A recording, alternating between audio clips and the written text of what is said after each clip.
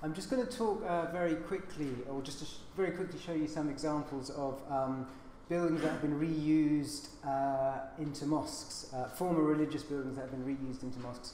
Obviously, a lot of issues have come up already this morning through the presentations looking at Buddhist and Sikh and Hindu architecture, which already talks about the way in which existing buildings are reused and which has described that process of moving from small adaptations to purpose-built buildings. And that's very similar, if not the same, for the trajectory of mosque architecture. So this isn't really the time for me to talk about the whole story, but really I'm just going to look at this one issue, which is around what we might call adaptive reuse, and how do you deal with existing buildings which have a historic character and significance already. And I'm just going to, you have to forgive me, I'm just going to change the order of my slides if you don't mind. See why the book took so long. But, so I'm just going to start with this example in Manchester, and really it's just to again pick up on one of the points that was made earlier, which is about how the reuse of existing religious buildings with a continued religious use, though the faith changes, is a way of preserving the character of the building and of really sort of enabling that building and its architecture to sort of continue in quite a sort of celebratory way. And this is a very good example, Didsbury Mosque in Manchester, which is originally an 1873 church, and it was acquired by a local Arab Muslim community in the 70s, and it had a sort of rudimentary conversion made to it, which is usually in churches, it's usually a case of simply clearing the floor plate, really, and creating a space for congregational prayer, for Muslim prayer, which just needs a large open space in which it can take place, and providing some kind of ablution facilities. And then in 2011 it went through a substantial sort of renovation and redevelopment. And this was the result after that. This was the main prayer hall. And as you can see, the structure of the church has remained intact. The roof structure and the timber beams and so on are all in place, and they've been sort of they've been brought out in the refurbishment. And the hall has been created through the sort of clearing out and the laying of the carpet and so on. And the other particularly interesting thing is this is the mihrab on the left-hand side, which is where the imam who leads the prayer will stand. And that's been placed into the sort of southeastern wall of the church, which I think is conveniently for this one, it meant that the prayer lines can all be sort of orthogonal in the church. So it was quite a convenient arrangement. And you can see the pulpit there of the church has been reused as effectively the pulpit for the mosque. So it's a complete kind of reuse of the furniture as well, and enabling that to be retained. And the rose windows, you can see a lot of the kind of stained glasswork has been retained, a lot of the leaded glass has been retained, and the centerpiece has been replaced with the Arabic word for God. So again, it's the kind of quite subtle and quite appropriate real kind of reusing of those facilities. And this is the second example I'm showing. So I'm going to show three buildings. This is the second one. This is Brent. So this is a congregational church, so a non-conformist church that was built in the early I think it was 1910. This one was built in two phases. Because the building actually spans between two streets. There's Churchill Road on this side, and then there's Howard Road on the other side, which is kind of one block behind. And the building spans between the two streets. The Howard Road side, there's a school hall, which was the first part of the building, and then the church was built probably about 10 or 15 years after the school hall, by about 1910, or 1902, sorry, it was built. And what's interesting here is the way in which, when the Muslim community acquired the building in 1980, the adaptations that they made to try and re-signify the religious purpose. And what you'll see in a lot of adaptations and conversions is the desire and the sort of need of communities to be able to signify the place with its new religious function. So you can see the sort of small green domes that have been placed on the building, one on the top of what was the kind of spire or steeple, if you like, and one which is at the front there, which is again where the mihrab was built, which is where the imam would stand, and that projected out into the street, again to give as much floor space inside the building as possible.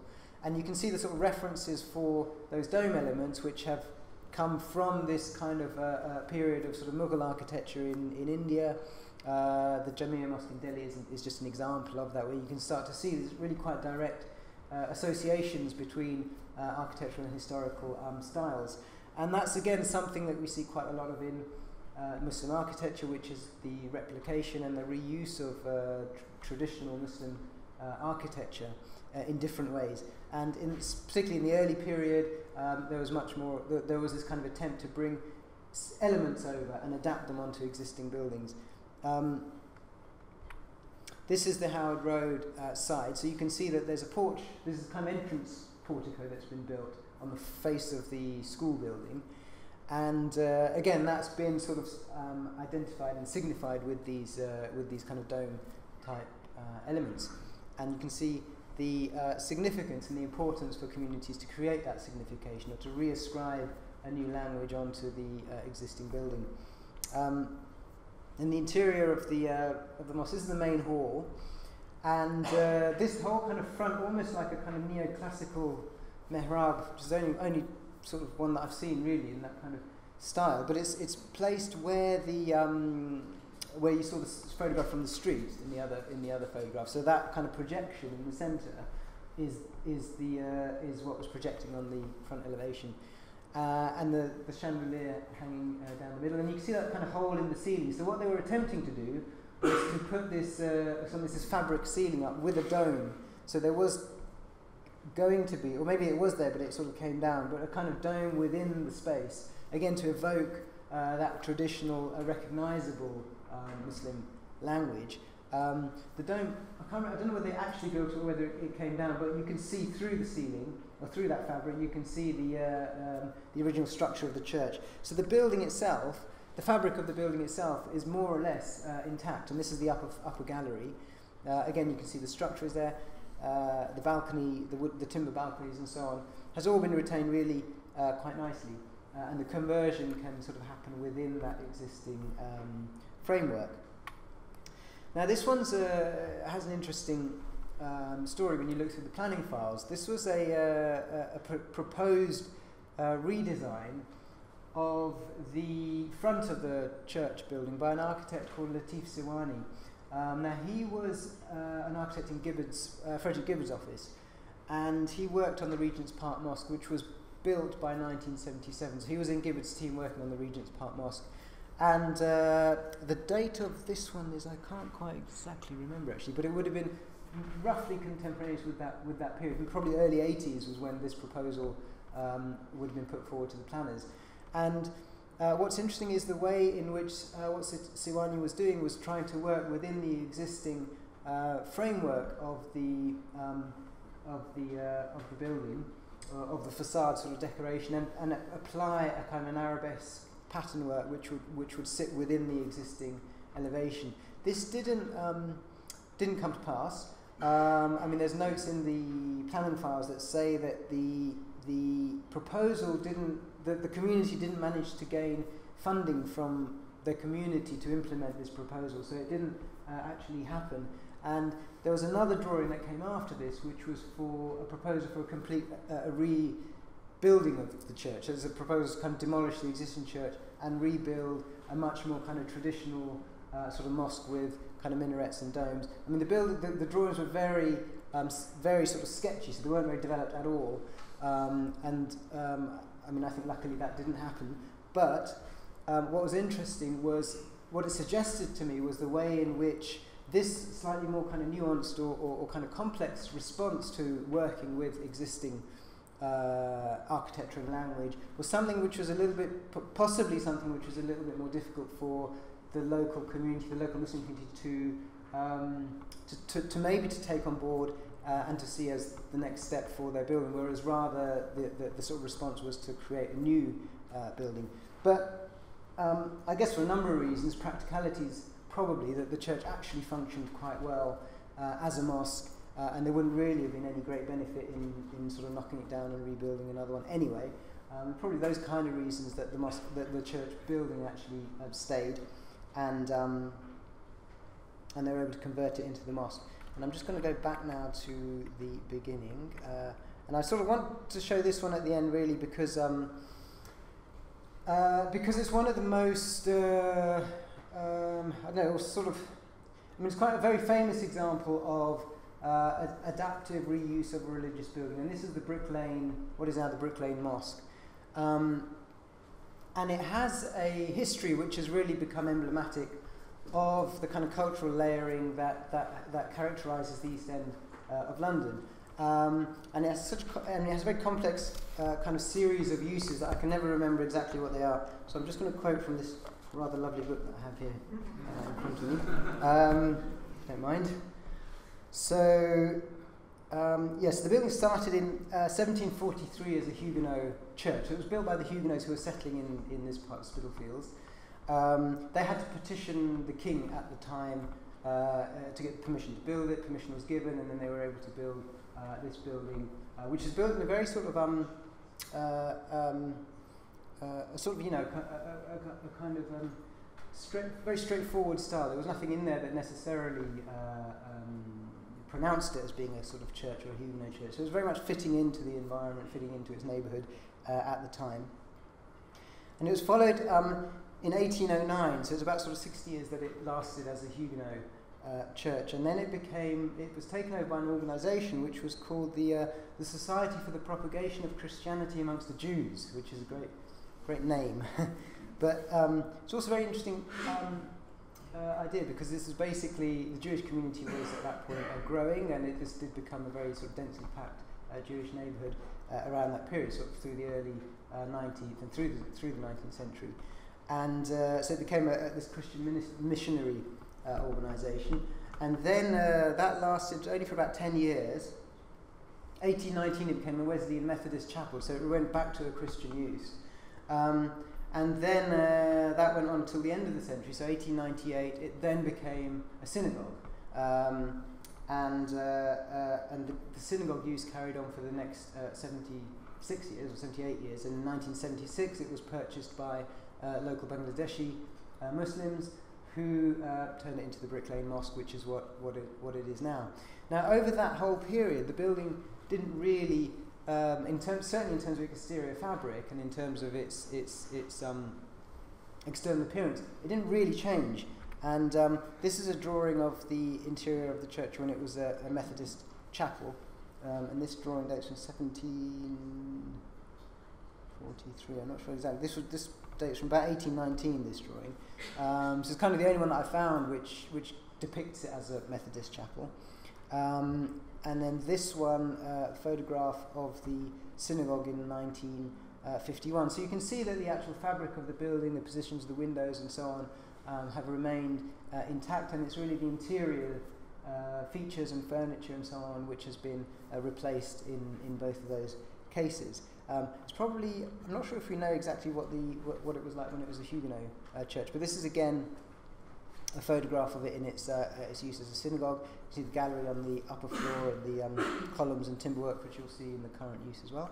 And these floor plans, which were produced for the English Heritage, Religion and Place in Tower Hamlets project, I think they were produced for that at the time, show the changing of the interior layout within the existing fabric of the building, within the existing shell of the building. And the lower plan shows it in its mosque use, which is again where all the interior furniture really has been taken out to create large open prayer halls, and there is still a gallery in it. So this is the current building now, and what you can see is this is the ground floor prayer hall, and the timber panelling that you saw in the photographs for the upper galleries when it was a synagogue has been reused to create this kind of panelling for the upper floor, and you can see the columns as well have also been retained and reused, and the door cases and door sets and so on are also original and retained. And this is the upper floor prayer hall, which was the upper floor gallery. So is that continuing changing of the interior. On the roof of the building, there was an addition which was built, I think it was early 20th century, while it was a synagogue, where the synagogue built a number of classrooms for religious education for Jewish children. So there's a kind of timber addition on the roof, which was built at that time. And this is a photograph of that sort of top floor. And you can see the window at the end, which is the window that you see in the gable of the front facade of the building. And again, this has been retained and reused for classrooms in which the mosque can also sort of carry out religious education for children, sort of after school classes and so on.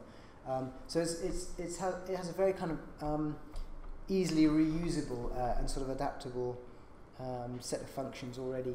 And this was a new ablution facility which was built on the exterior face of the building, on the sort of rear, as it were. And this was obviously granted listed building consent. I think it was around 2007 or 8, I can't remember exactly, that these works took place. And there were sort of other refurbishment works in the building that were carried out then as well. But it was an overall sort of application to adapt and modify the building. And I think it's quite a good way of building onto the side of the historic building in a way where you can also sort of have an understanding of the fabric of the original structure, which is obviously the sort of the intention of sort of listed building. Well, you'll know better, but the kind of one of the aims of kind of listed building consents is that you can understand the history and the fabric of the existing building, and this one works quite well while bringing in really a new function for the new religious use of the building. The other sort of large kind of significant element that was added to the building was the minaret. Now, this mosque has over the years looked at different ways of being able to create a symbol or on the building that denotes its Muslim use. Now, as we saw in Brent, that desire or that requirement to denote the building with a new identity and with a new sort of religious function is a very strong desire within communities that use the building. It's quite an important thing for communities to be able to do. To feel that they have ownership and also to feel that they can communicate their presence and their use within the wider community. So there were other proposals or attempts to create minarets on this building over the years, but they were all unsuccessful because attaching to the existing building was just not something that was going to be permitted, considering its listed status and its historic character and the way in which it sits within the townscape and so on and so on. All of those kind of quite normal planning and listed building issues. Eventually, there was they did manage to succeed with an application, with a proposal, because there was a series of works going on Brick Lane which were to do with enhancing the kind of townscape, and there were a number of sort of street furniture elements that were being built. There was signage, there was a kind of gateway over the beginning of Brick Lane, and these were all to do with re-signifying the street and the area as what has come to be known as Banglatown, and it was about sort of a kind of celebrating or identifying the area with its, connecting it with its Bangladeshi heritage. So the minaret proposal fell into the overall schema of these works, which was about the signification of the area and its Bengali heritage on the street, as it were. So the minaret was eventually approved and built, as you can see here, and it was designed by a firm, DGA Architects, and they designed it in such a way. Oh, it's on the cover. It's actually, if you haven't twigged, it's actually on the cover of the book as well. But it was designed as a series of kind of like these stainless steel drums with arabesque patterning on it, with a sort of tall spire and this crescent. So it was part, in a way, it's part it's part kind of street sculpture and part minaret. So it sort of sits between these two sort of realms of being something that signifies that this building is the mosque, but also being something that signifies that this area has a particular sort of cultural landscape, and so on. And you see it here in the evening, so it has kind of different coloured lights in it, which actually, it does look good, actually, I have to say. But you can see that, you can just about see in this photograph that it sits slightly away from the building. So I think this is also quite an important point, is that the minaret is not attached to the building at all, but it does sit within the sort of street space. So again, its kind of physical positioning puts it in this kind of dual zone of being both a signifier for the mosque, but also being a signifier for the area. So it takes up this slightly kind of negotiated position. And there's an interesting planning condition on the planning permission that came with this minaret. So when it was granted planning permission, there's a condition that says that when this building is no longer to be used as a mosque, the minaret has to be taken down. So it has a sort of conditional. I don't know how. I'm sure that's not going to happen. But it's one of those conditions. Is that enforceable? I mean, I have to, yeah. So, but it's interesting that was the sort of legislative framework within which this particular piece of kind of architectural symbolism was understood. Was that, well, it can be there as long as the mosque is there, but once the mosque is there, then its use has no longer gone. I'm sure it will still be there because I think it will just become part of the streetscape. And I'll finish there. Thank you.